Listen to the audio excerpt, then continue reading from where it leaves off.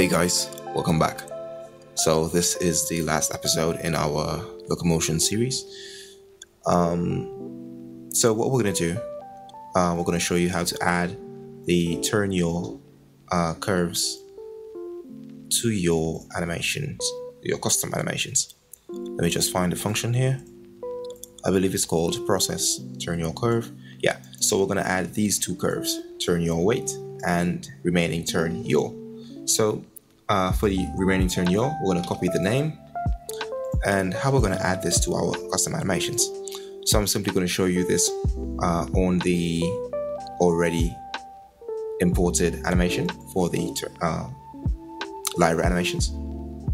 So as you can see, it has a value moving from left to right, so high to its lowest value.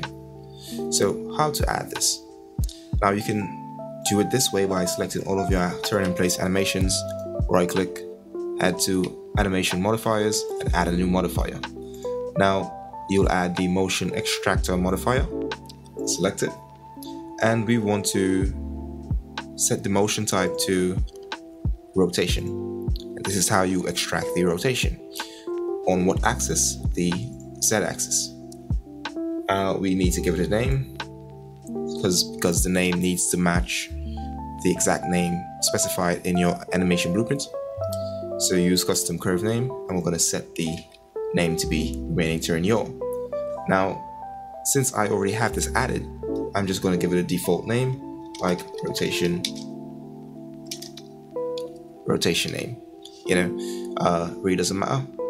The last thing you'll need to do here is add a mat operation of type multiplication and set the modifier to -1. And if I hit apply and I open it up right now, you can see it has the exact same matching curve. Now how to create the turn your weight curve? This is pretty easy as well. You can simply click right here, add a curve and select create curve and give it the specified name. Again, I'm not going to give it the same name. So yeah, so let's say your weight. I'm just going to give it that. So as you can see, it's flat. So how this works is we check where the animation curve, the remaining turn your curve is being zeroed out. So as you can see, if I open this one up, it's running somewhere around here, and when it hits 30, this is the end of that curve. So how to add, as you can see, this little marker here is exactly where we need it to be, or a little bit to the left, really doesn't matter that much. So if I open this one up now, I need to hit the middle mouse button to add a curve, key frame, and right here I'll add another one. I'm going to set this to 1, not 1, leave it where it is, so 1.0.33, and set this value to 1 as well. Let's see, okay, so it's moving in the opposite direction, so this one needs to be 1 and 1, and this one needs to be this value and 0. So that's how you add a turn your weight curve to your animations.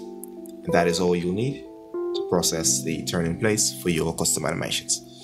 So yeah guys, again, this is the final episode in our Locomotion series.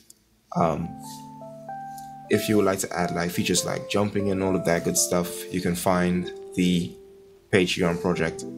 The link will be in the description. It holds all the data for the distance matching jumps and all that good stuff. And from here on out, we're going to be working on our third-person shooter series. So yeah, so keep yourself updated. I will be notifying all of my members on my Discord server, and that's it. So yeah guys, see ya.